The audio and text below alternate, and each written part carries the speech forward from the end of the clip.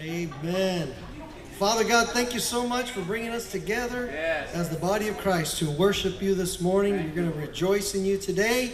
We're going to celebrate your goodness and your love, and we just dedicate this beautiful day to you. In Jesus' mighty name. Let's worship you. Whoa! We're going to get psychedelic today. Rain in. Sorry about that. I don't know what's going on. Okay, what's going on? Oh, shush. For a while there, I thought we're going to get down freaky. Amen. All the chains are broken, and I have been set free. And every word you've spoken is watching over me.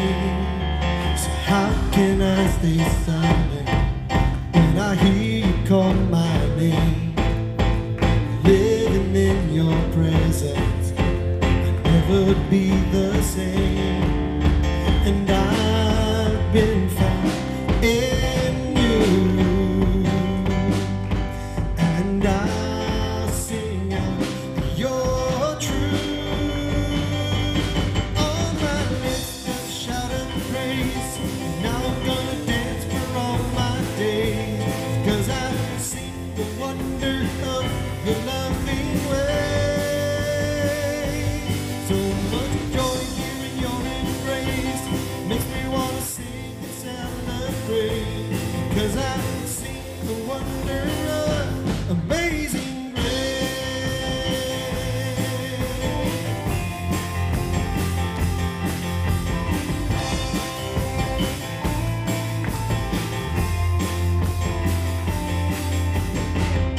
chains are broken, I have been set free.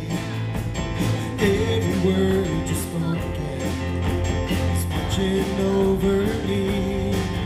So how can I stay silent when I hear you call my name?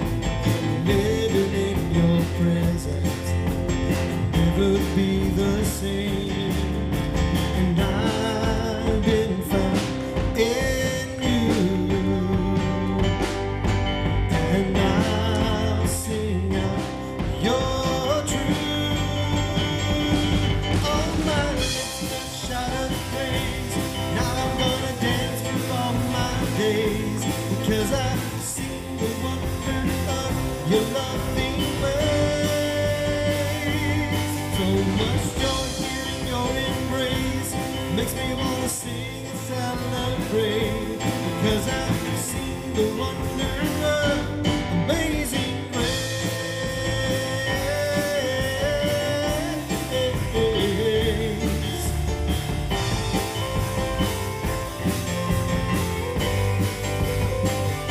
Amazing grace,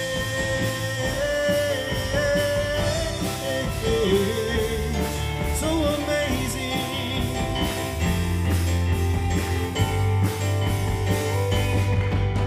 So I've been found in you, and I'll sing out your truth. I've been found in you, and I'll sing out your truth. On my lips there's a shout of praise. Now I'm gonna dance for all my days, because I've seen the wonders of your loving ways. So much joy here in your embrace makes me wanna sing and celebrate, because I've seen the wonder of amazing grace.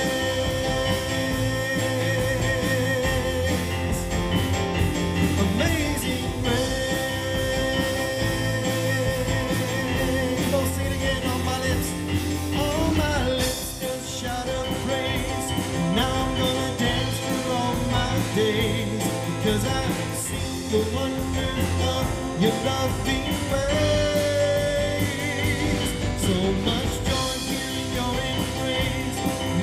wanna sing and celebrate, because I've seen the wonder of amazing grace.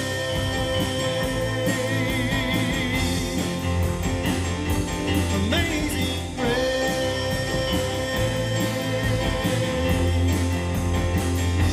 Amazing grace.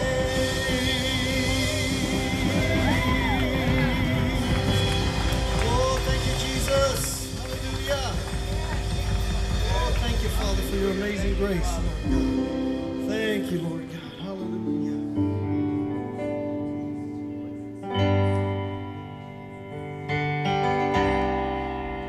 Thank you, Father, for being so good to us.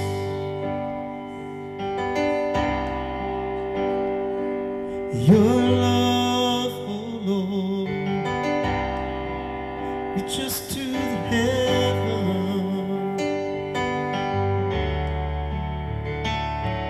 Your faithfulness stretches to the sky.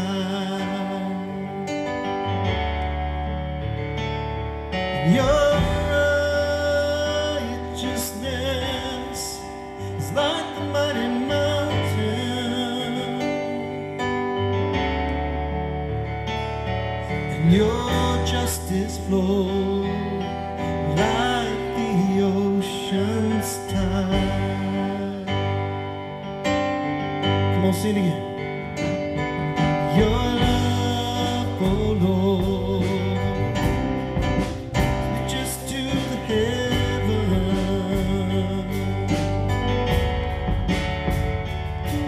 Your faithfulness stretches to the sky.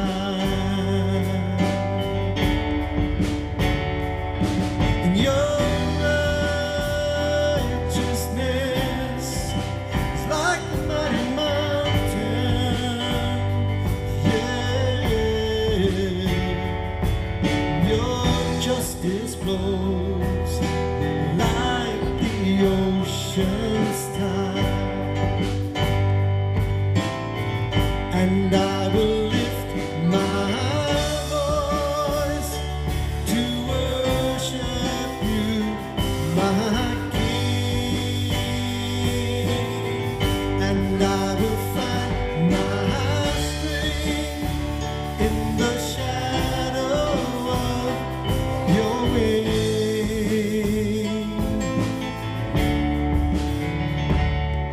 Your love, oh Lord, reaches to the heaven. Yeah, your faithfulness stretches to the sky. And your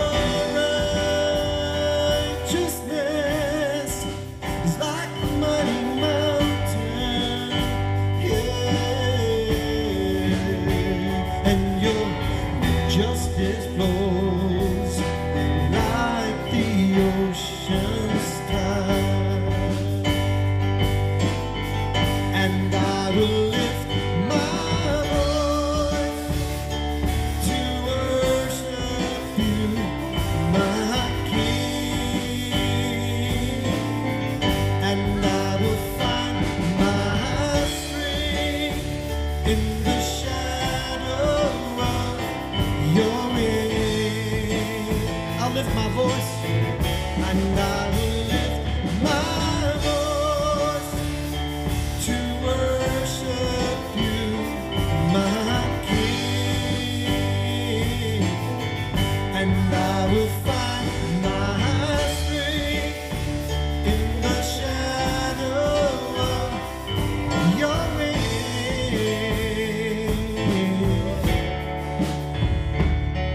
Your love, oh Lord, reaches to the heaven.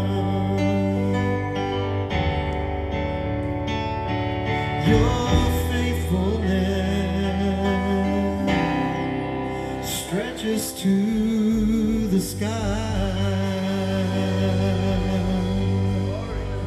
Oh, thank you, Father, for your love. We thank you for your love, Lord God.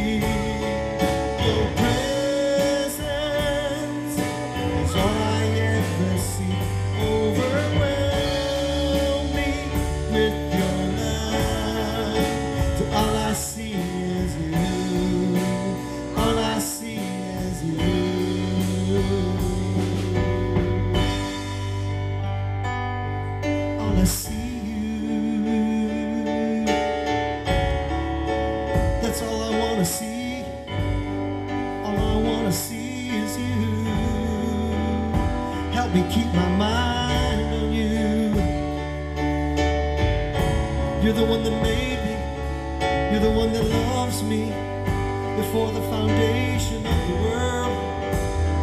Yes, you chose me. You anointed me to be with you, to love you. Jesus, all my fears, they fade away when I see you, when I see you. Jesus, all my fears, they fade away when I see you, when I see you.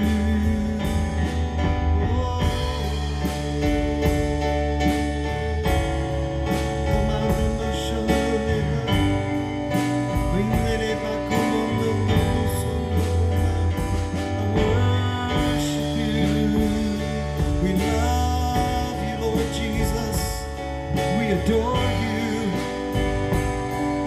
We were made for this, to be in your presence.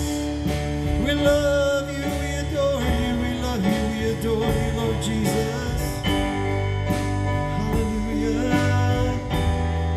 hallelujah.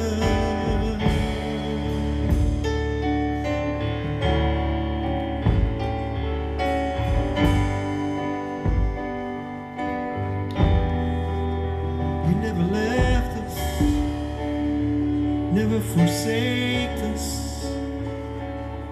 You're the same yesterday, today, forever. From the rising of the sun till the time that it goes down, your name is to be praised. From the rising of the sun till the time that it goes down, your name is to be praised. I yield my heart and soul, I belong to you. Your name is to be praised. From the rising of the sun till the time that it goes down, your name is to be praised. Jesus, all my fears, they fade away when I see you, when I see you. Come on, sing that one more time. Jesus, all my fears, they fade away when I see you, when I see you. Jesus, all my fears, they fade away when I see you, when I see you. Jesus, all my fears, they fade away when I see you, when I see you. Jesus. Oh Lord, we love you. Come on, tell him you love him this morning. Just worship him in your own words. Lord, we love you this morning, Father God. We love you, Jesus. So grateful that you love us with an unfailing love. Nothing compares to your love for us, Lord. Nothing in this world compares to your love for us, Lord God.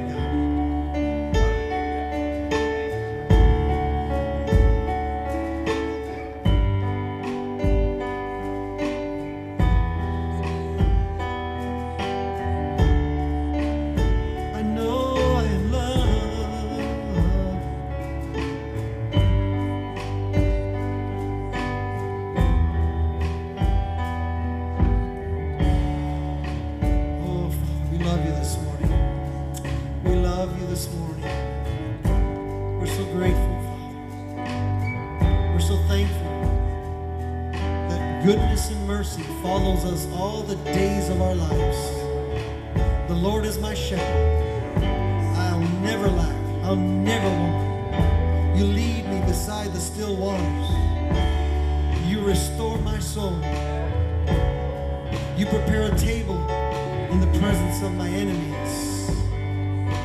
Surely goodness and mercy will follow me all the days of my life, and I will dwell in the house of the Lord forever. Hallelujah. I want you to get your elements together.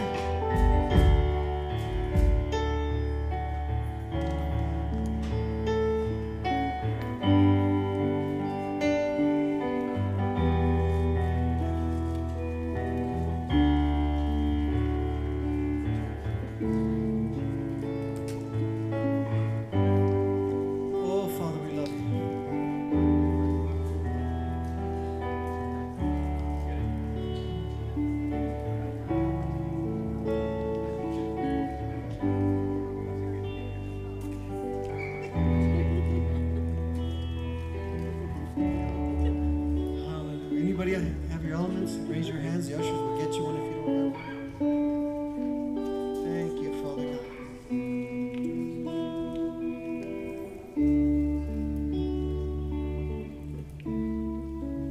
God. Father, we thank you. I want you to say this, Heavenly Father. So grateful for your love, that you were willing to give up your own son for me. Thank you that he was bruised, that he was broken, pierced, just like wheat that's broken so that we can get bread. He was broken so that I could have life. He's my manna, my bread of life. He bore all my sickness. He bore all my pain. And thank you that by his stripes I am healed. In Jesus' name. Go ahead.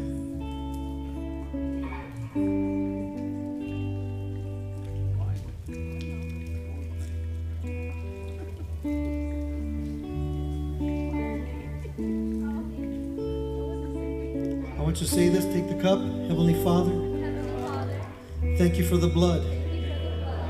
Just like grapes are smashed and eventually become new wine, Jesus was bruised, and his precious blood gave me new life, new spirit.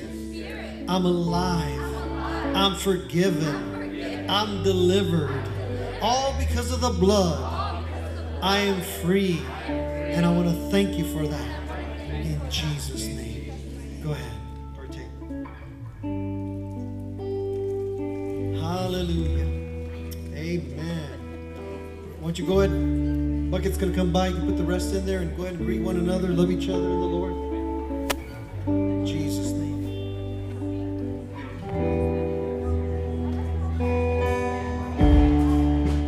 All my fears, they fade away when I see you. When I see you. All my fears, they fade away when I see you. When I see you.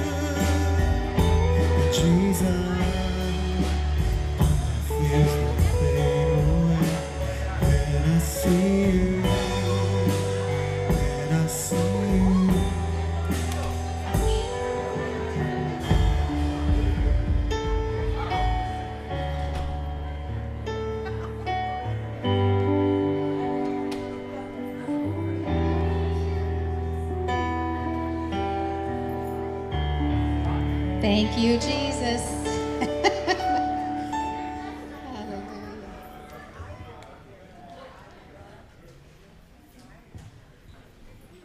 Well, good morning, church. Good to see everyone here this morning. We see some new faces. If this is your first time at Grace, we just want to say welcome to the family of God. Amen. We hope that you got a visitor packet. If you didn't, on your way out, please make sure that you get one, because we have a gift inside there for you, and you could redeem it at the cafe today, okay? So we'd like for you to do that. But we're thankful on behalf of Pastor and I and the Grace Church family here. We want to say welcome to all of you that are here visiting us today. I just want to remind you that next Sunday we are having our Harvest Fest for the kids. We've asked you to bring candy, snacks, so forth. And so next Sunday, the kids, during the second service, they will be having their crafts, their Harvest Fest in the building and so forth. So they won't be going outside doing all the games and so forth. This year, it's just going to be inside the building, okay? And then also today after service, first of all, I want to thank Rick Pacheco. I don't know if he's still here or if he left already, but I want to thank him. He's the one that made all the food today for the youth conference, the food that's going to be sold today and it's going towards our youth conference. And it's red chili, rice, beans, macaroni salad, and some dinner roll, and a drink for $10. Now, if the kids don't want the chili and they just want the rice and beans, then we're going to sell it for $5, okay? With the drink, that they can have the drink as well. And so that's going on today. Also, Wednesday, we have the young adults and the men's group that meet on Wednesday nights at 7. Thursday, Miss Patty's group. And then, of course, ladies, this Saturday is our last group for the year for Women of Grace, because in November, it falls right after Black Friday. And so I know y'all won't be coming to group. You guys will be shopping. So I'm not going to have it in November, and we don't have it in December. And so that's all. Oh, one thing I did want to encourage for those of you that are watching and those that are here, this morning, it just like the scripture just popped in my spirit this morning, and I just felt impressed to read it to you. And so I prayed that this blesses you this morning. It's in Mark 9:23 in the TPT. It says, Jesus said to him, "What do you mean if? If you are able to believe, all things are possible to the believers." Amen. I believe that there's some of us that, you know, we start off believing God for things, but then after a while we sort of, when we don't see anything, we sort of tend to doubt a little bit, and we say, okay, God, I know you promised me these things, but we don't see them. But here he's saying, if you are able to believe, don't let the enemy steal your belief. Amen. Don't let him take that belief. If God promised you something, he will give it to you, because he says all things are possible to the believer. Amen. And I don't know about y'all, but right here in my Bible, it's in red. And that means that this is Jesus speaking to you. Amen. So Jesus is telling you that all things are possible. Amen. So we're thankful for that. Pastor John?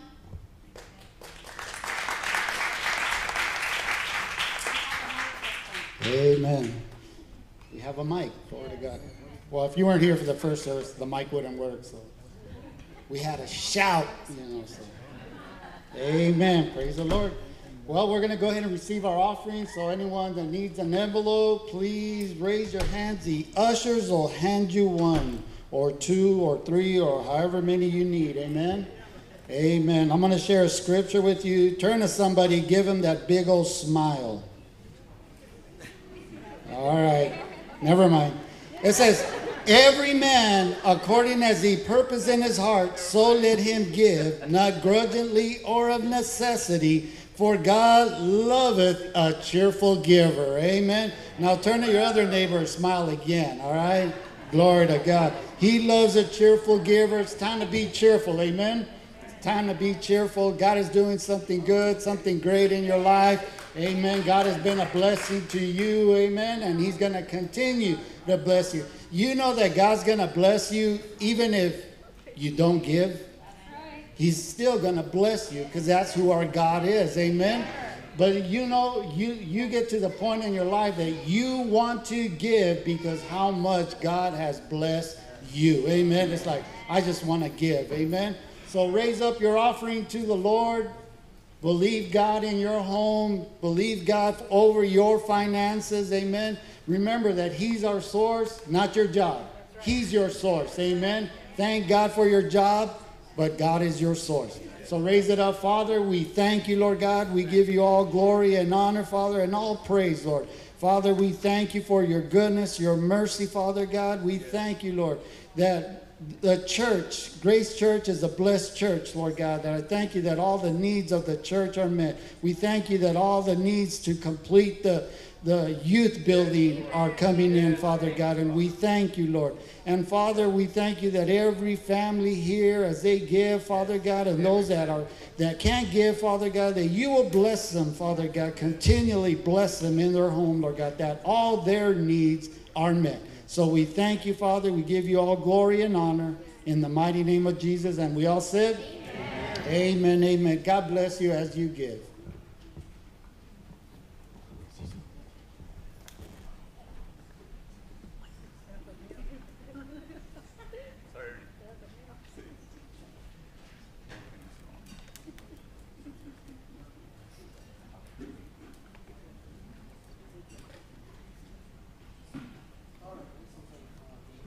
Check it out. There we go. Turned myself on there. Amen. Thank you again for your faithful giving. Just while we're at it, talking about it, just a quick update. First of all, if you're visiting, thank you for visiting. I'm Pastor Manuel. We are finishing up our youth office wing. We just actually got the final on the final in the building was done on Thursday, so it passed flying colors, and the inspector was really impressed with the building. He says we need more of this for young people. He said it. I didn't say it. He said it. We need more of this for young people, he said, and was really, really blessed by it and so forth. So thank you so much for giving. Now, everything else is passed except for the fire hydrant. We have to get that in. It's going to be put in Wednesday. Then I can turn in the certificate of occupancy permit thing, and hopefully within 8-10 days we should have the occupancy permit. Then we'll be able to move in. Praise God. So we're getting there. Anything else that's coming in right now is we got to buy a refrigerator and freezer for use, and that way we can put our ice and all that other. So a few more things we have to get in there, but it's just about there. It's almost done, and we'll have a grand opening. Right now it looks like it might be the first or the second Sunday of November, where we'll have like our grand opening celebration for that. So we'll let you go in there and check it out. Maybe play a little bit of air hockey and soccer. I already beat Cecil 2 times in not soccer, foosball. Anyway, but yeah, but it's fun. It's fun, but it's a blessing. So we're excited. You know, when we do things, you know, I remember I had a friend of mine from high school. She came and visited us before we did the other buildings, and she's, you know, it's nice with the way you did it. It's not a Taj Mahal, but it's still nice. It's still good. It's still, you know what I'm saying. We use our funds wisely. And so forth to build the best that we can with the funds, but we don't also go crazy in building like a Taj Mahal to try to attract, you know, but we're trying to do nice to attract youth and so forth. So I think youth will really enjoy that. I think the young adults will really enjoy it, and maybe us on Sunday football. If the Super Bowl's real bad, you know, I can play you guys hockey. Anyway, but thank you again for your giving in that, and so we're getting close. Oh, look at that. Praise God. You're so cute. Anyway, well, in that, she's the intro to the baby dedication. We have a baby to dedicate this morning from Wesley and Clarissa. So if you guys would like to come up, and anybody else that's going to come up with you.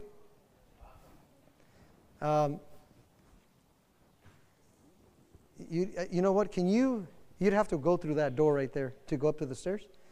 Yeah, I don't want you to fall with the baby. So if you guys could go right through that door right there, and you'll be guided right in here.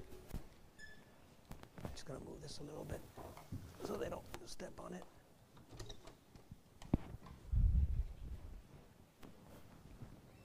Baby dedication, amen.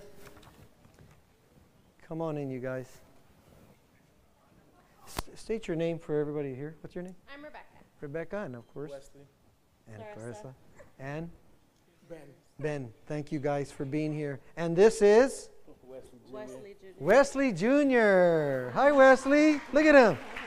Look at it. That's a photo shoot right there. All right. So listen, baby dedication. What is the baby? Let me share a couple things that I want you guys to know and for everybody here to hear.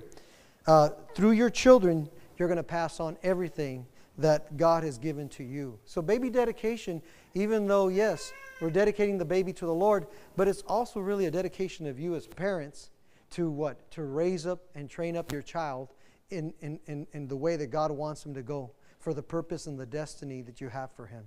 Amen? So as parents, you know it, that's our responsibility to guide our children and lead them in the ways that they should go so that they can fulfill God's destiny for their lives. Amen?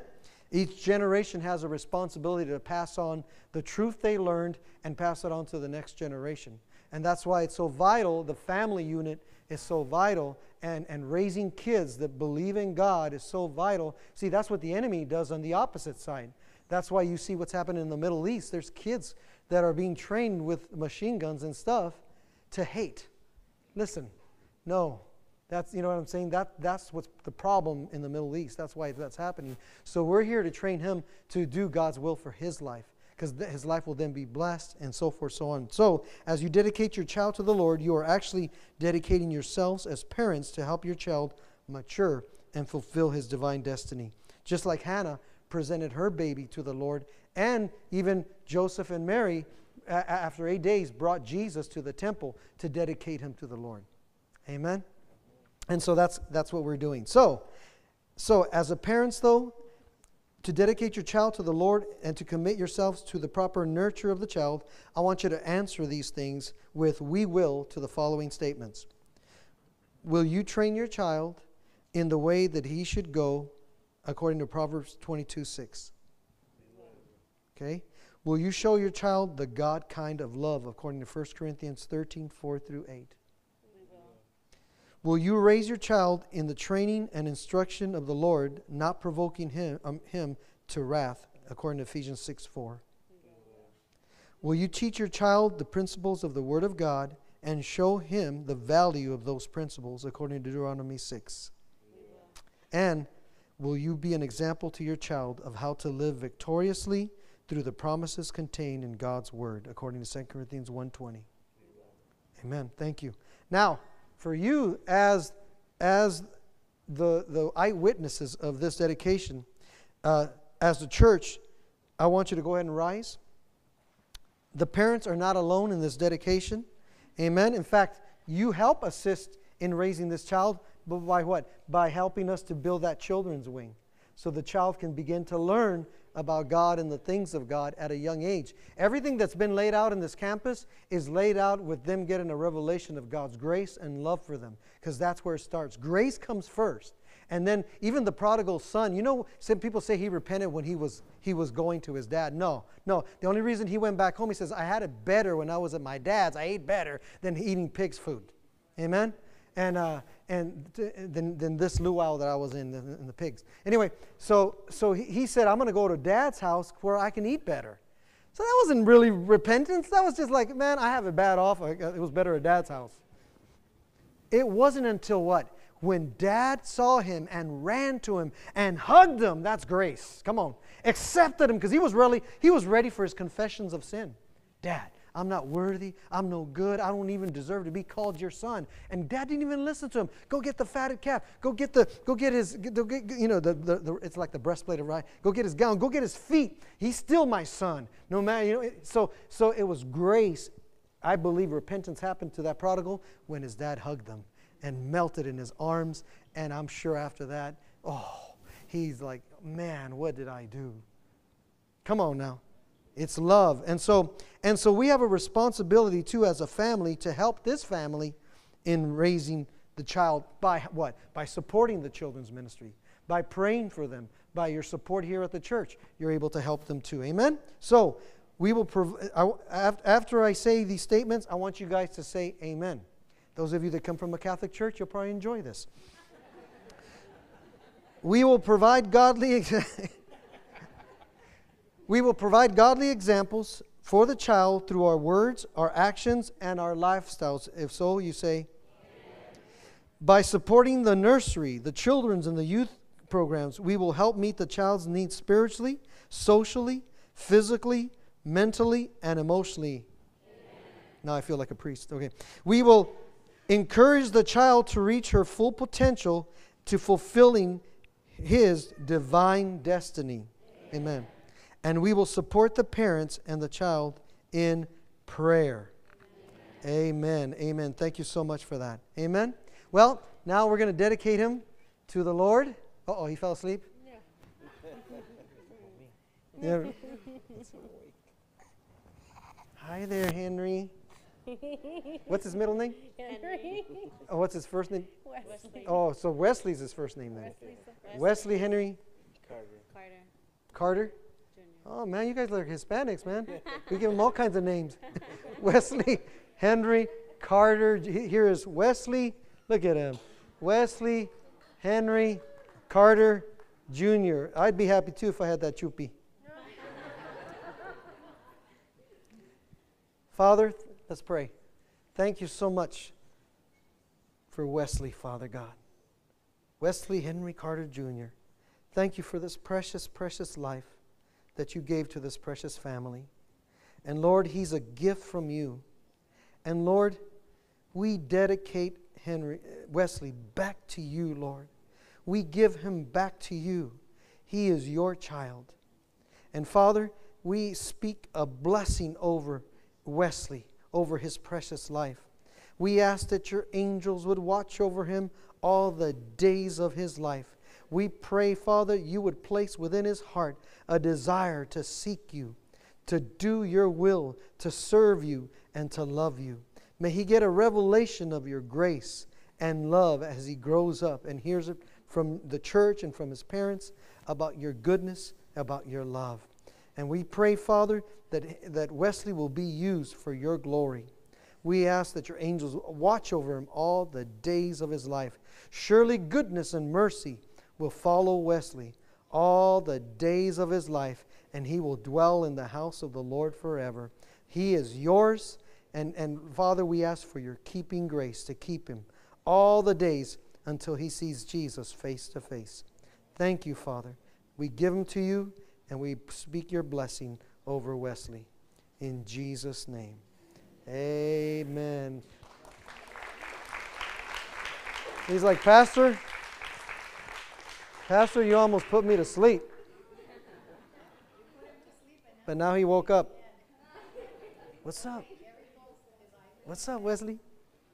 You all right? You're getting sleepy. You're getting sleepy. There go the chupi moves. Amen. What a blessing. Amen. Thank you so much. God bless you guys. And let me pray over you guys. Father, I pray for the parents and those here assisting. Father, we speak blessing over them. Give them supernatural grace. And lead them by your Spirit in any decisions that they're going to have to make for Wesley as he's growing up. May they be led by your Spirit, Father, to do the right thing so that he will fulfill your purpose and your plan for his life. And we just thank you for gracing them in Jesus' name. Amen. God bless you guys. Congratulations. Congratulations. God bless you guys. Bless you. Thank you. God bless you. God bless you. And hold on. Let me give you this. This is yours. This is a little certificate that has his little name back here. You can put a photo of him and so forth. So when he was dedicated and stuff. Okay. Thank you so much. All right. And here's the cover for it. Okay, thank you. God bless. Amen. That was fun. Amen. We need some more babies. If you can't win them, make them. We got to grow the church. We got to grow the church. So, right? That's what. Praise God. Hey, well, listen. Before I get into the Word this morning, I do have one more thing I want to do. I want to ask Pastor Eric if you can come up for a second. I don't know if Scott can watch it for a little bit, Eric, and then Pastor Linda, come on up, and Pastor John, and of course Ruby, if you're watching, you're part of it. Pastor John, come on up. Listen, it's been, we've been celebrating Pastor's Appreciation Month, and Pastor Lucy and I want to thank you from the bottom of our hearts for all your gifts, your notes, your kind words, your everything that you did for us. We really appreciate it, and thank you for that. And the chocolate too that I got, and everything, and the cake. Oh my God, Yeah, put it in the mic for a few seconds and get a glass of milk. Amen. Anyway, but it was such a blessing for you guys, and I especially enjoy what the notes we get from the kids, especially when they say thank you so much for that we can learn about God here in this place. That blesses me very much, and we're so grateful for that. But listen, I also want to honor our associate pastors, our pastors here that have been. I know Pastor Andrew and Vanessa. Vanessa was not going to be here, so we honored them in the first service. But I just want to, it's Pastors Appreciation. So we also want to honor not just us, but also the other pastors. So, Pastor John and Ruby wasn't able to make it this morning, but, I've known Pastor John for a long time, and, I'm grateful that if I have to do something, that he can step up and minister and help and everything. Of course, helps us with the offerings and really whatever he needs. Sometimes I've seen him running the Gracie, the transportation, and whatever needs to be done, Pastor John and Ruby. Of course, Ruby has helped too and helped in there with the youth and other things, decorating and everything. So, blessing. And then Eric, what were you, 11 years when you started coming to our church? Yeah. He was 11 years old when he started coming to our church. He was a little big, and he's been with us, so yeah, for 20 years. Yeah, and grew up. He went through the youth group. He went up through the youth group and everything. And now he's pastor for the young adults and has served in many capacities all over. Amen. We appreciate everything he does. Now he's been helping with the live stream, of course, and help. You see him help with the bass. Amen. Sound, everything. He's done it all. Amen. Go for this, go for that, gopher. Amen. Done it all. Yeah. A gopher. That's what and then Linda here, Pastor Linda here has been helping us with our youth and taking off in that. She also used to assist with the school at Grace Life University and so forth, but now has taken upon helping with the youth and been a blessing. So we appreciate our pastors, and so we wanted to bless them with a little, just something they can go out, enjoy dinner, or do something and have some fun. So Pastor John and Ruby, if you're watching, God bless you guys. Thank you so much for your help. Eric, thank you so much. Appreciate it. Amen. And Linda, God bless you. Thank you so much. We appreciate you. Amen. We appreciate them too. Amen. There was a guy when we used to go to Rhema. He was an usher, and he would always he would shake your hand and appreciate ya. Remember him? That's what we. Hey, Mister, appreciate ya. I appreciate ya. Cha, cha, cha, cha. I appreciate ya. Are you ready for the word? Amen. Let's get in the word. I won't try to go long. Listen, after we're done, amen, we're going to have the food's going to be in the back in the Ramada. So if you can hang out, fellowship, why go to the restaurant when you can go here, be a blessing to the youth, and eat some homemade red chili. What else? Rice, beans, and I love macaroni salad. It's one of my favorites. Macaroni, So stay with us. Amen. Heavenly Father, as we get into the word, I ask for the Holy Spirit to give me utterance and to share the truths you want me to share, Father. And we thank you for it in Jesus' name. Amen. Hey, listen, today, how many those that know me and whatever, I do so many series. We've taught verse by verse through the book of Revelation. We just finished a series on living the 5G rated life of God's grace, goodness, gospel, and glory, how to stand strong in those areas. And so I'm a teacher, so I like to teach in series and cover things really good. But today I only have one message. Amen. It's just pretty rare, so enjoy it because it's only one message. Amen. It's one page and one Sunday, right? Anyway, listen. I want to talk to you about the title of this message is Simplify. Simplify. Why? Because time is short. Simplify because time is short. In fact, the scripture that I'm going to read from you is from 1 Corinthians. Let me give you the background of the scripture. That scripture in 1 Corinthians chapter 7 is really, Paul is trying to answer a question that was written to him by the Corinthians about, because you see, Corinth was a very secular city. You could say it was like the Las Vegas of today, but worse. They used to have Olympics in the nude there. And it was a real there was a lot of idolatry and harlotry and going on. They should have worship temples where sex was a part of it. Anyway, And so, they were asking him, well, is sexual immorality, what's wrong? Oh yeah, if anybody needs the notes for today, raise your hands. We got some extra ones. Raise your hands, they'll get to you. There's some things you can fill in there. Just raise your hands and you'll get the notes that I share. I like to give you the notes of what I'm sharing on Sunday. So if you need one, raise your hands. So they ask him, hey, is it good for, the area of sexual immorality? Is it okay to have sex? Basically is what they were asking him. And Paul answers in 1 Corinthians chapter 7, verse 1, he says, because of the issue of sexual immorality, he says, that's why he says, it's good for a man to have his own wife and for a wife to have his own woman. Why? He says, because sexual intimacy can be what? Huh? What? Is that what I said? Oh, forgive me, Lord. Forgive me.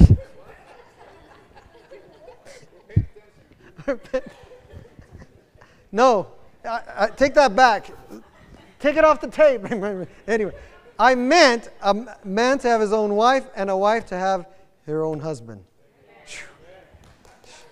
People are going to start leaving the church here in a little bit, right? Sorry about that.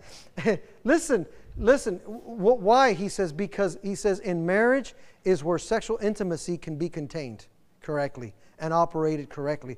Marriage, it's like fire. Amen. Sexual intimacy, again, out of marriage can cause issues and burn and cause problems. So it was designed to be in marriage. Why? Because that's where it can be controlled and done in a right way. Now again, God is the one that created sex. Amen. It wasn't the devil's idea. Amen. It's like somebody asked the pastor, if it's so bad, why does it feel so good? They're just being, that's what they feel. Sex is something that God created, but it was designed to be between a husband and a wife. Amen? Come on. Now, God designed it that way. So Paul's trying to answer that question. He says, it's better for you to marry than to burn with lust. Now but he told him, but because Paul was, single, he said, but yet listen, for you that are single, if you can live a single life and not have sexual intimacy, and you're okay with that, it doesn't bother you, and you can live that way, go for it. That's fine. Why? He says, you know why? Because you're going to have less distractions than those that are married. Because if you're married, he says, you're going to have trouble in the flesh. Can anybody testify? And you get married, you're going to have some trouble in the flesh.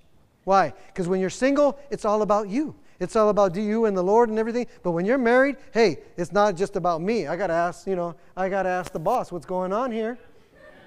Amen? What's going on? Right? And so Paul was trying to explain that, but here's the thing though. He's trying to explain, see, and some people, Pastor, you mean to marry? Yeah, if you have an issue and you can't control yourself sexually, then you need to go find somebody of the opposite sex eventually and get married. Otherwise, you're going to burn with lust. Amen? I'm telling you, this is what the Bible says. You're saying that's one of the reasons to get married? Yes, but hopefully you love the one you're with. You got to love the one you're with. Love the one you're with. Don't marry just for that. You should love the one you marry. Amen? Amen? That's like the guy. It's like the guy that said, "Love, marry somebody you don't love," and that way, if they do stupid things or whatever, it doesn't bother you. Why? Because you don't love them anyway. Don't do that, okay? Marry somebody you love, amen, and love them with God's love. So Paul was trying to, dealing with that issue, and he was pretty blunt. He says, "Hey, wife, that body doesn't belong to you; it belongs to your husband. Husband, that body doesn't belong to you either; it belongs to your wife." Take care of each other. Why? If you don't take care of each other at home, somebody else will take care of them somewhere else. This is not a marriage session, but I'm just trying to explain the background to what we're going to get into. It's in that context that persecution started coming into the church. And it was starting to get rough and tough. And so Paul, in the midst of counseling them on marriage, he brings this up. Let's go to 1 Corinthians chapter 7. And verse 29. But this I say, brethren, to the ones that he was telling all this stuff about whether, married, single, and so forth, so on. But this I say, brethren, The time is what? And that's why I'm talking about this. The time is short. Listen, I've been teaching, I did a whole, remember what, those of you that were here, I taught verse by verse through the whole book of Revelation. Those of you, if you want to learn more, it's on my YouTube page. Go there, you can see it. Verse by verse. I even did a pamphlet this thick with all my notes, and for $5 we gave it to anybody who wanted it. We gave about 75 or more out. It's there. You know, it's for you to learn and grow and whatever. But I believe we're living in the last days before the return of Jesus Christ. I remember when we started this church back in 2000, I told the church back then, hey, listen, we're an end times church. What do you mean, Pastor? I believe this church is existing up into the return of the Lord Jesus. We're an end time church, that Jesus is going to come in our time. And that was 23 years ago. And listen, you think I think less?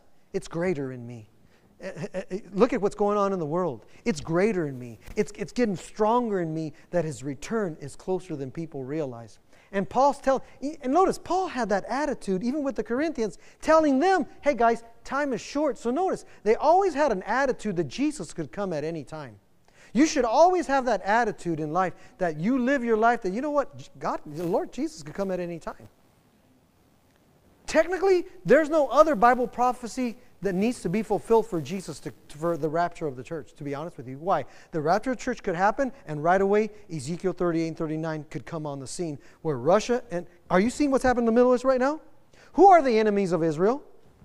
Right now, Russia is getting more an enemy. Iran, which is Persia, that's Ezekiel 38, 39.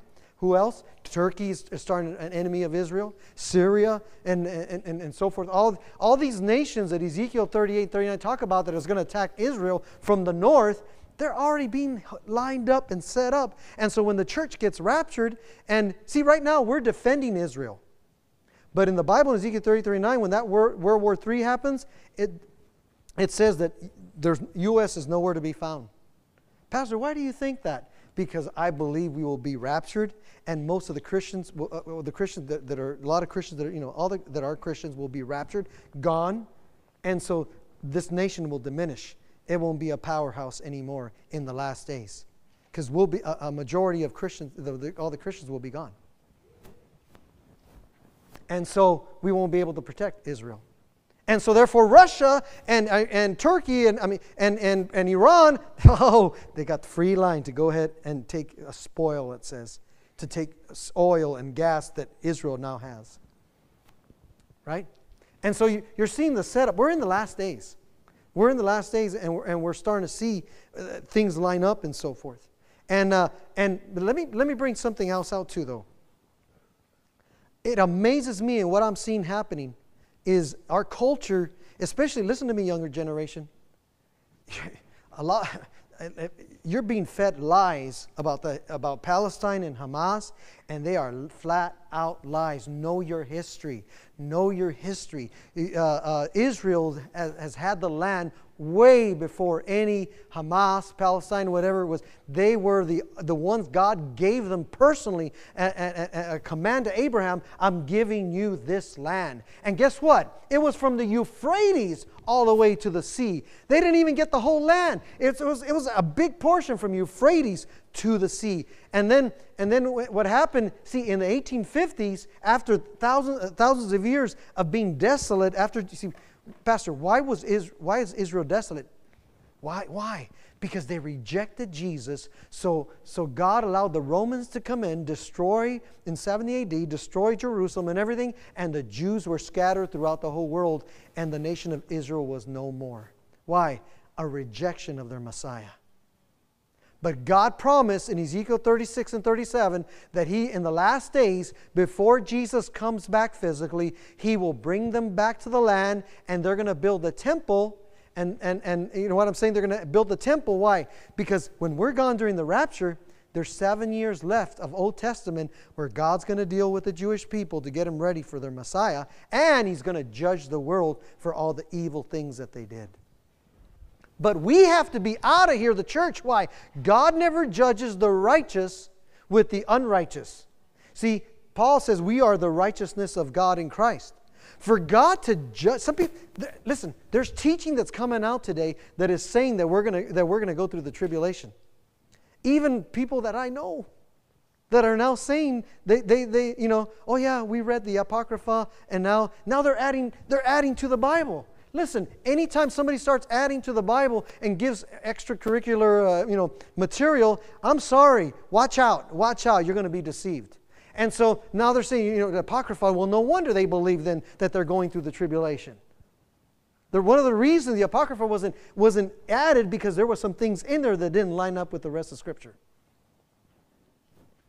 Paul says, even if an angel preaches a different gospel that I've preached to you, let him be accursed. If I were to come up as your pastor and, hey, I had a vision, I had a dream, but my vision and dream does not line up with the Bible, I would ask you to please leave. I'll say that again, like Paul said it again. If I or an angel, if I had a dream or anything, and it does not line up with Scripture, you better leave. That's why our culture today is accepting what it's accepting with what's going on and whatever. Well, it's just, that's just the way it is. Listen, you can judge and say something is wrong without judging the person. A lot of times when you say, well, that's wrong, oh, you're judging me. No, I'm not judging you. Your action that you're doing is wrong, but I'm not judging you. God is going to be your judge in what you believe. But as far as what you're doing, see, you can judge somebody, you can still love them and still say what you're doing is wrong. See what I'm saying? Why do we think that, oh, you hate me because you're judging my action? No, I don't hate you. I love you. And because I love you, I'm going to tell you the truth. The Bible says we're supposed to speak the truth in love. Amen? It's just like, I've used the illustration, it's like the bridge is out, and you know it's out, but here's, you see cars coming, and you say, come on down the road, yeah, come on. But you don't love them. If you love them, you tell them, stop in the name of the Lord before you fall. Think it over.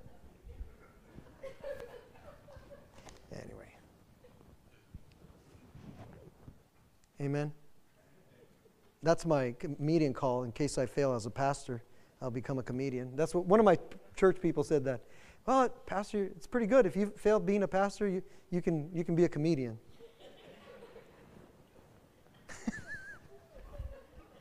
Listen, and some of you think that I'm making this up. Talk to my wife. Right, hon? And that's sad because she doesn't enjoy my jokes. So I have to give them to you guys. I miss Sister Frances. I remember Sister Frances. She'd be, I miss her, man. She's in heaven now, but she used to laugh at my jokes. It was really good. Anyway, that's just who I am. I'm just goofy. I'm a little bit goofy. Okay? So listen, in all seriousness, though, talking about a serious topic, sometimes I want to inject things because, this is serious. Time is short, Paul says. Let's go back to that scripture. But here's let me finish by saying this, though. Israel, in the 1850s, Mark Twain, I forgot what year, 1870, I forgot what year he visited Israel. And you know what he said? It's desolate. It's ugly. There's nothing here. So see these, the Palestinians and Hamas saying that, oh no, this is our land. We were here first. Listen, God gave them the land 2,000 years before Jesus came.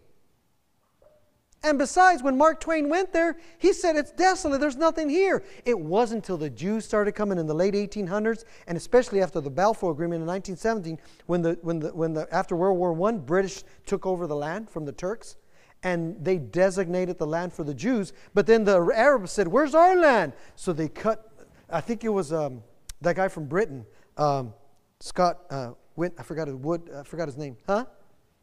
Churchill, yeah. He cut the land in half.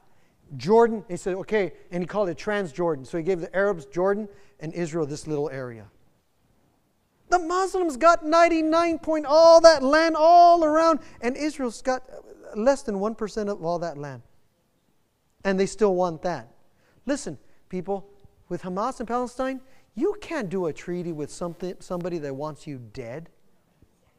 How can you do a treaty with somebody that doesn't want peace with you? They don't want peace with you. They want you gone. They want you dead. They think that's their land.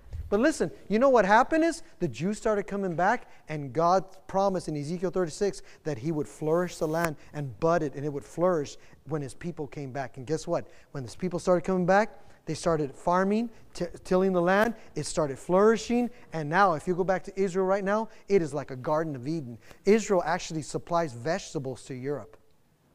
That's how prosperous they are. And so what we're saying is God's people started coming back to the land, and then in 1948, they became a nation again. That was one of the major prophecies that we're living in the last days. Why? Because now Jesus can come back. When the nation comes back, builds their temple, then He can come back. So what happened with all this, right? Well, all this, the Jews started doing all this, and then guess what? The Arabs said, oh, we like what they're doing, so they started moving in. And some of them lived in peace with the Jews. They loved it. So listen, when I'm talking about Hamas and Palestine, there are Christian Palestinians. And we're not talking about them. There are innocent people that are there, but the majority hate Israel and they want them dead. So we pray, when we pray for protection, for God to protect the innocent and the Christians and those that do, want to live in peace with the Jews. But there's a terrorist group is running the place. You can't do a peace treaty with a terrorist group. So that's what Israel wants to do. They said they had enough. Now they understand. They gave them Gaza. They understood we can't live with them. They want us dead. How can you live with somebody that wants you dead? So they want to obliterate Hamas and everything before. Personally, I think they're going to end up taking it over. Because there's not going to be. Listen, people, there's not going to be in peace until the Prince of Peace comes back. So all that for this. I say, brethren, time is short. So that from now on, even those who have wives should be as though they had none. Those who weep as though they did not weep. Those who rejoice as though they did not rejoice. Those who buy as they do not possess. And those who use this world as not misusing it. For why? The form of this world is what? Passing away. The form of this world is passing away. Now, let's break this up. I want you to show it in the CEV and so forth. So, he's saying, listen, we're living at a time that Paul's saying time is short. So, I'm bringing this to you because as I was reading this, it's like God was speaking to me. You got to let your people know it's this time now, too. Time is short. Jesus is coming soon. So, we need to begin to live this way. We need to begin to simplify our lives. Don't get too caught up with this world. Listen, let's read CEV. My friends, what I mean is that the Lord will soon come, and it won't matter if you're married or not. Right? It will be all the same if you are crying or laughing, or if you're buying or completely broke. It will make any difference how much good you are getting from this world or how much you like it. This world, as we know it, is passing away. Look at the NLT. I'm going to say a couple things here, but let me read it. But let me say this, dear brothers and sisters. The time that remains is very short. So from now on, here it is. Look at this. Those with wives should not focus only on their marriage. Listen.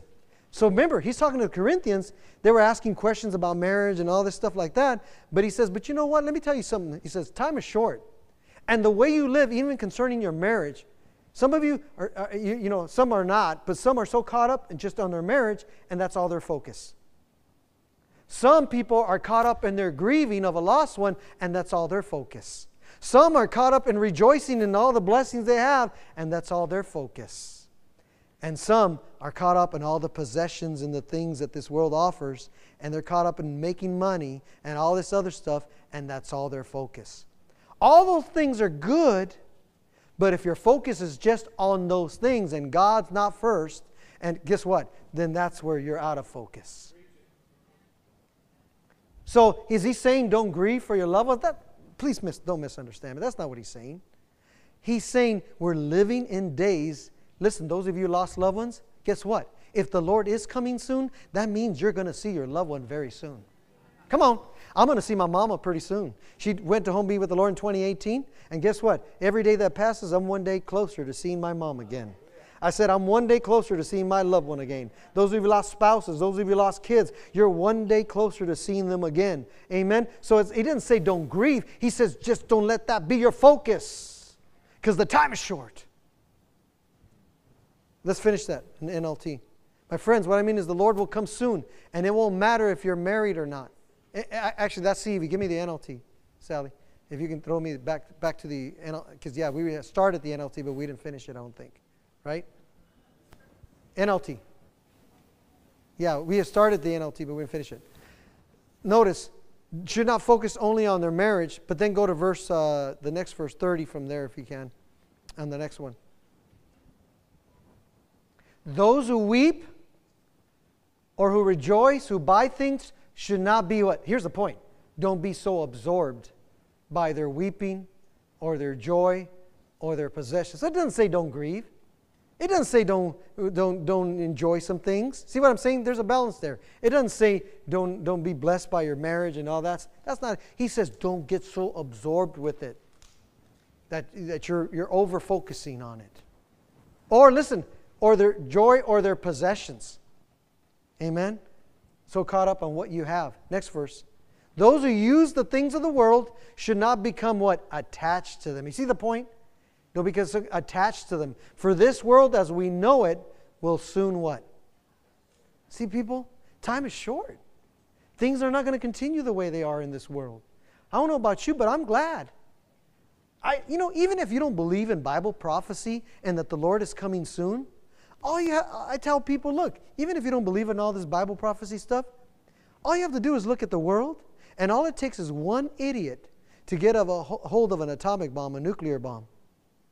And boom, that'll start a steps of, everything will, like dominoes will start falling, and we would destroy ourselves. So don't you think God knew, I'm going to have to come back by this time?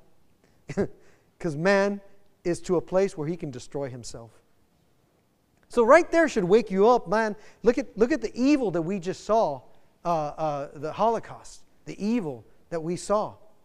So I guess what I'm trying to say is we're entering an evil time. We're entering perilous times, Paul said.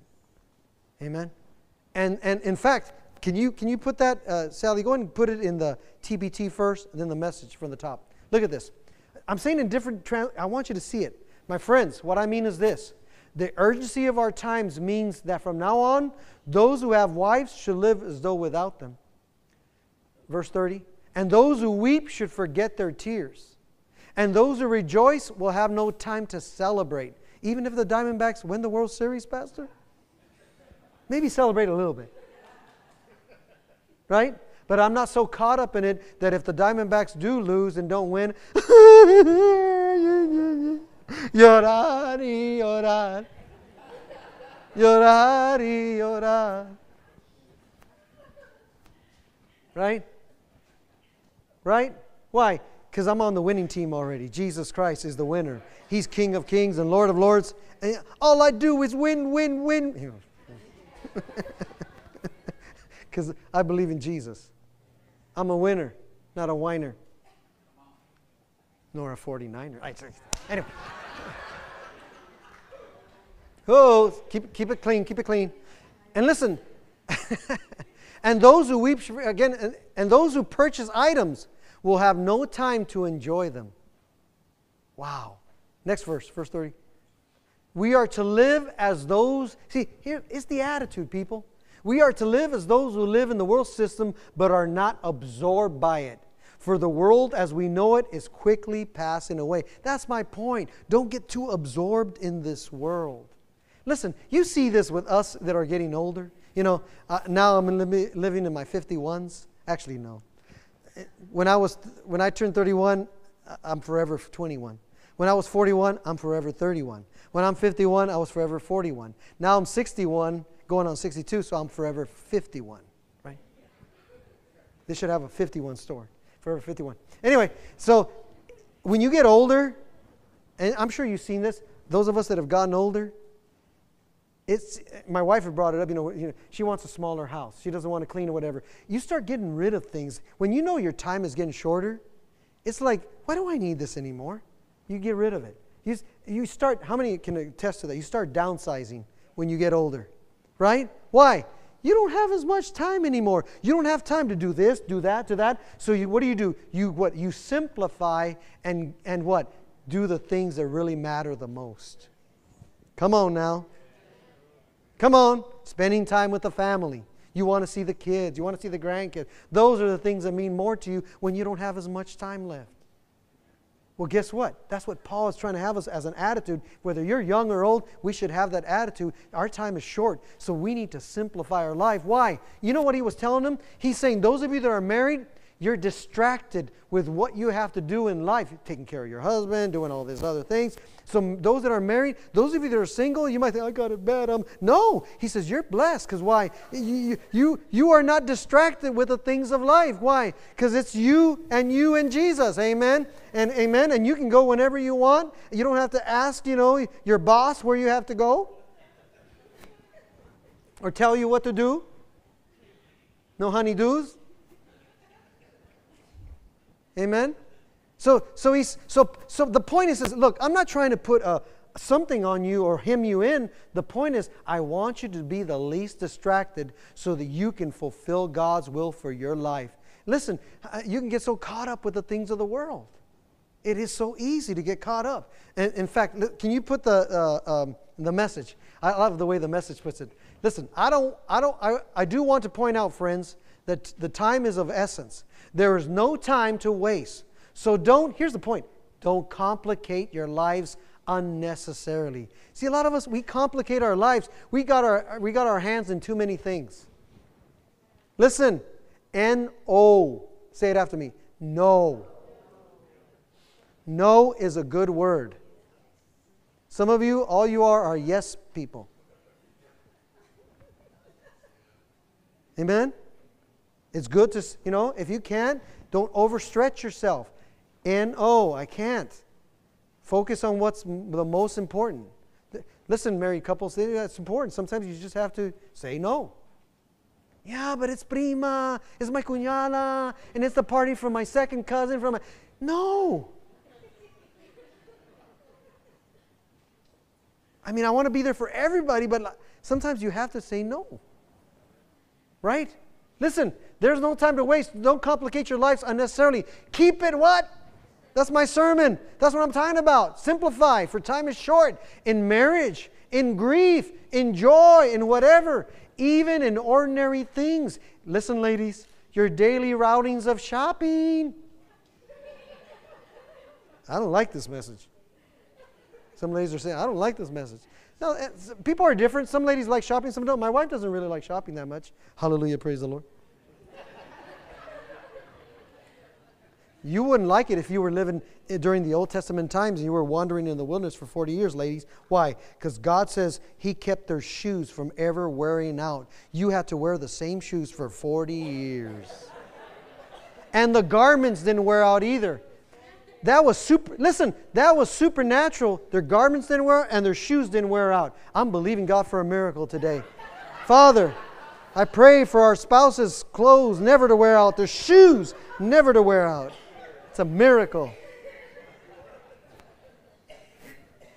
Some of you got dozens, hundreds. A purse for every dress. Shoes for every dress. Keep looking forward. I'm talking about the Philippian, what's her name? From the Philippines. She's the one that had so many shoes. Yeah. Come on, I gotta get going. So look at this. Let's finish this up. Listen, deal as sparingly as possible with the things of the world that the world thrusts on you. Why? This world, as you see it, is fading away. Come on now. It's fading away. It's fading away. So here's my point. It's time to simplify your life, for time is short. It's time to keep things simple. And so I want to challenge you this morning. Are there things in your life that you need to get rid of? Listen to me. Are there things in your life that you need to get rid of that take up too much of your time, which you could use to do God's will for your life? I've tried, and hey, I'm speaking to myself too. The first thing I do when I get up every morning, my wife will tell you, it's become a habit. That's just, now, days that I don't do it, my days don't go very well. But every morning when I get up, I'm either going to get up, take a drink of water, let the dog out, and read my word. Get up, I read a chapter from a psalm or a proverb from the Old Testament, and then something in the other books in the Old Testament, and then a chapter in the New Testament. Sometimes I may be in a rush. I don't have time. I'll just read the Old Testament, go to my different translations. So if something pops out at me, and that's what happened on this scripture here. That I was reading and looking at it, it just hit me, like it started hitting me. And again, I don't do my devotions to get a message. I really don't. I do that on another time. I just get for me to be fed. But I sense God speak to me. You need to share that with your people. Time is short. Time's of essence, so simplify.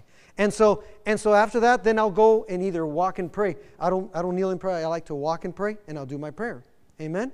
And sometimes because I've been working here, I'll eat. I'll read my word, eat, and then come here, and then I do my walking and praying, especially on Mondays when I'm praying for you all. I'm walking down a mile this way and a mile back this way when I'm praying. And that's what, so it's become a habit for me. And the days that I do it, things go smoothly, whatever. If I do, hardly ever miss a day, but if I do, you can sense it. It's just like nothing. I start getting frustrated. I was like, you know what I'm saying? Things aren't going right. It's like I don't have the grace for the day. Why? Because when you put the Lord first and you simplify, everything else will go smooth. Listen, guess what you're doing? You're putting God first by coming to church on Sunday, the first day of the week. And guess what? The rest of your week will be blessed. You give a portion of your funds to the Lord. Why? First fruits. And the rest of your finances will be blessed. See, Jesus was the firstborn from the dead, and we're the others that are born again. It's the principle of first. Always, as you put God first. Listen, our youth are called G1, God first. But I told them, don't focus on seeking God first. Focus on what? We love Him. Why? Because He loved us first. It's God's love that came first, and therefore I love Him and put Him first. All right, see the difference? And so forth. So are there things that, see, they could be considered good things too. It could be, like I said, it could be boating, shopping, Facebook, Instagram, sports, clutter. Maybe you have too much stuff. Amen?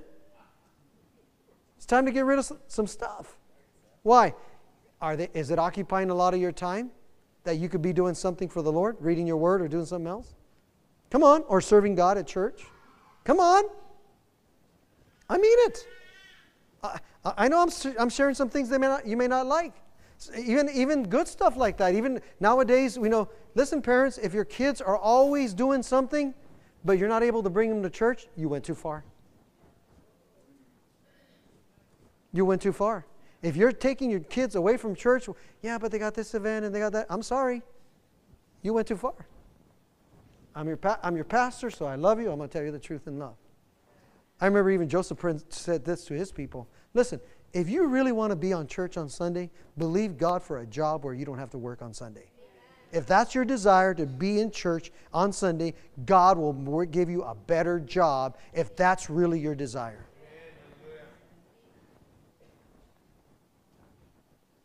Amen.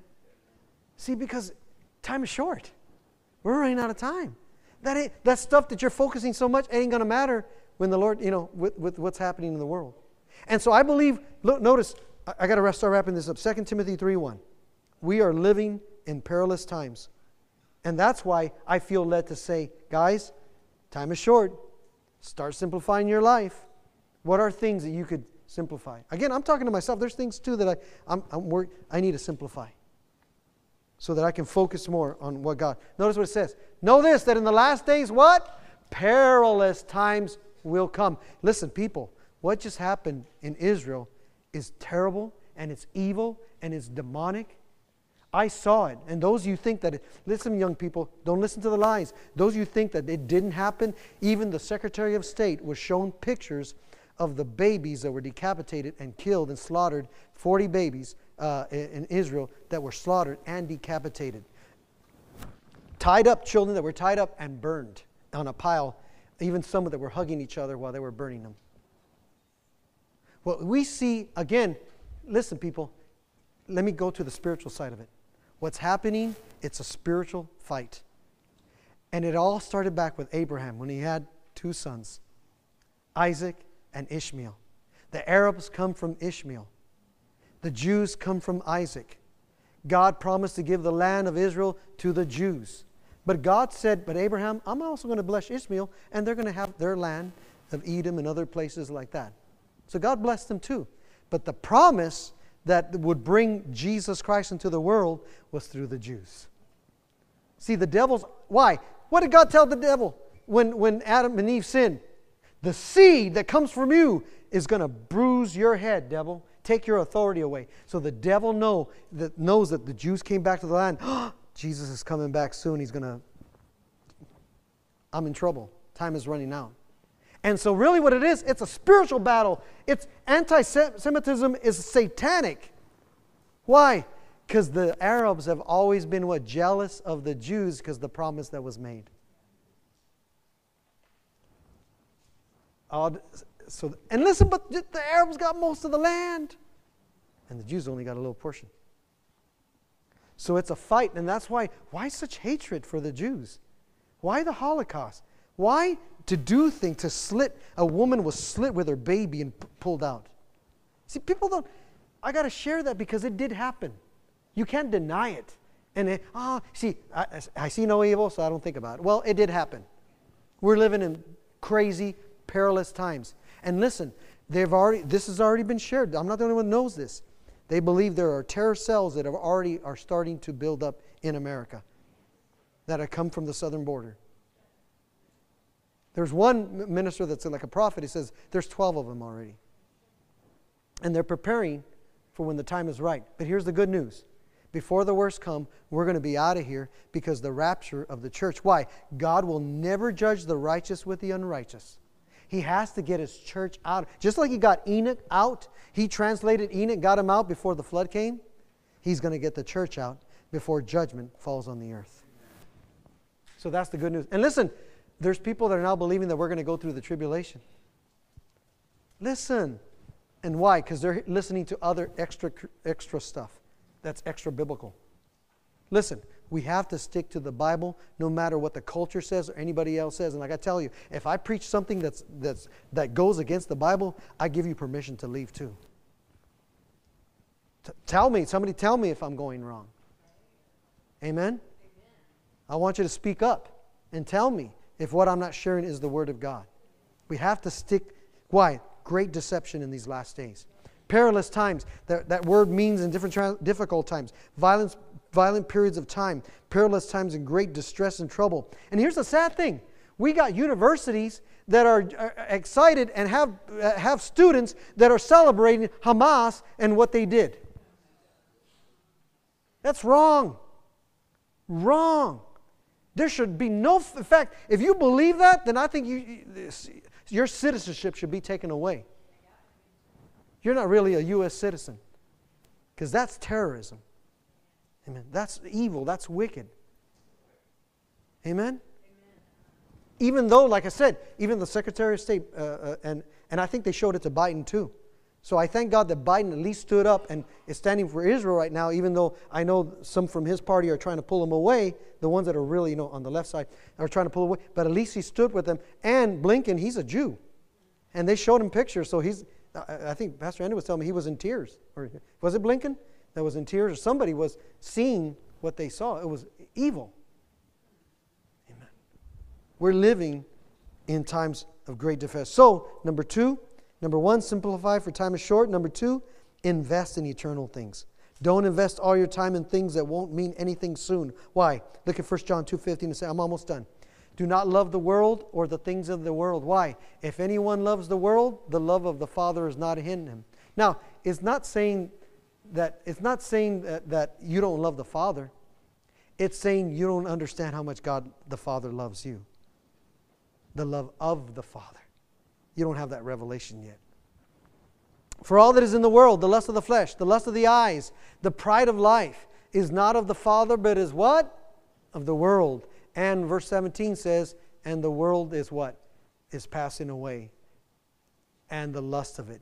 But he who does what? The will of God. What's God's will? For you to believe in Jesus Christ and love one another as He gave us commandment. He who does the will of God abides what? See?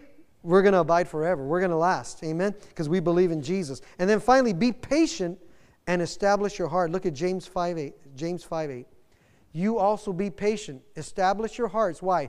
For the coming of the Lord is what? At hand.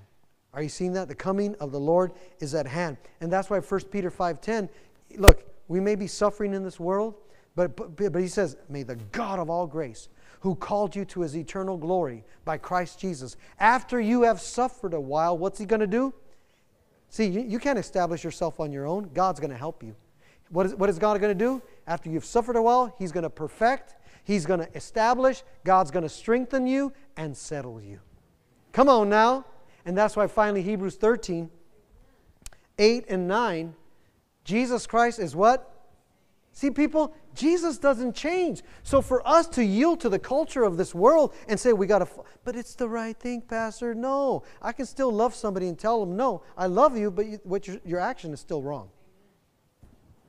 And I'll continue to love you and pray for you, but what you do, I cannot accept. Amen. Jesus Christ, why? Jesus doesn't change. He's the same yesterday, today, forever. Therefore, next verse, verse 9, don't be, so if Jesus doesn't change, you too don't be carried about with various and strange doctrines and teachings. And again, I'm hearing it now. Some Christians don't believe in the rapture anymore. They think you're going to go through the tribulation. I don't know about you, I'm taking the first bus. You want to go, look, if you believe you're going to go through the tribulation, I pray, listen, if you're really saved, you're not. If you're not saved, you will go through it. So, it is good that the heart be established, what? By grace. That's why I teach so much on the grace and the love of God. You need a revelation of His grace. That's what changed you. It's the goodness of God that leads you to repentance. It's God's goodness that'll change you. Amen? Not with foods which have not profited those who have been... He's saying foods... Why? Because the Jews were caught up in the ritual washings of the temple and all that stuff. And Paul's saying, no, it's the grace of God that's going to change you. Amen? Sin will not have dominion over you, for you're not under law, but you're under grace now. So what does that mean? That I can go sin? No. It means that if you do sin, run back to God. He is gracious. He loves you. And get back up and keep winning and keep running in victory for the Lord. Amen? Hebrews 10:37 time. The Lord's not going to tarry. In a little while, He who is coming will come, and He's not going to hold on. So listen, I know I offered you a challenge, and you can write it in your notes there. What are things that you need to simplify in? What are some things maybe you know what, I need to get rid of some. Some of you got too much clutter, like peanut butter. Or it could be toys. It could be things that you have. Amen? If every Sunday you're out on the lake, then I would say, hey, are you having a service out there? Are you winning fish or are you winning Are you fishing? Are you a fisher of fish or a fisher of men? Both are good. In order. In order. See, am I saying stop grieving for your love? Am I saying stop working on your marriage? No. Don't misunderstand what he said. He says because of the time we're living in, simplify your life and don't go overboard on these other things. Even with your kids. Look, you can only entertain your kids so much. Bring them to the youth over here. They got games they can play over here, learn about the Lord. Come on. Father, thank you for your word.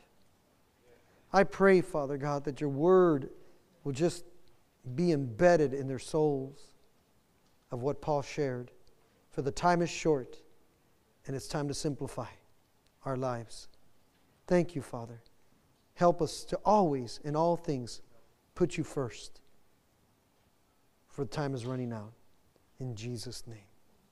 And listen, I want to, if you need prayer this morning, I want to open it up real quick. Just a few more minutes. Just, the food's right there. You don't have to run to the restaurant. The food is right there waiting for you. You don't have to run to the restaurant. Amen? Amen? I encourage you, man.